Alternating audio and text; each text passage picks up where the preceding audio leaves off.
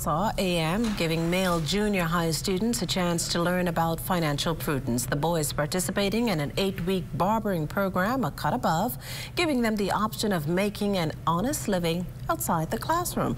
President Makiba Ford says she's motivated to mold the country's future generation.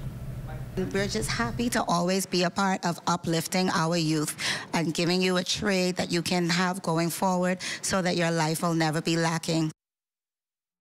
Awarded certificates and their very own barber kits. Upon the course's completion, instructor Ian Clark even invited one of them to work at his barbershop this summer. What made me wanted to do this course was the mere fact that the Lord has given me a gift.